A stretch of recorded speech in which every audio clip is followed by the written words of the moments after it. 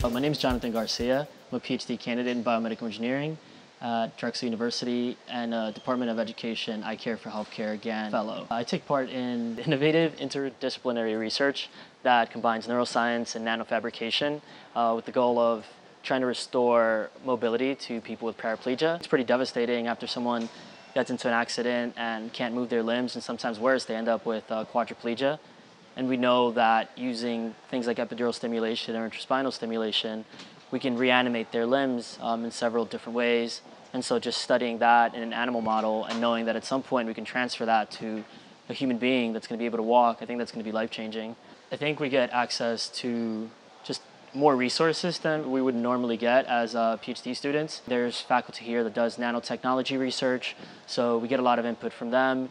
We also work with Penn State to develop these implants. We also get a chance to teach, whether it's like through TAing or mentoring people in our lab, so it gives us a chance to also pass our knowledge forward, learn how to teach, and also get the opportunity to mentor new students in and outside of our labs. I'd like to thank the U.S. Department of Education and the Drexel University School of Biomedical Engineering, Science, and Health Systems for providing this opportunity so that I can realize my long-term goals.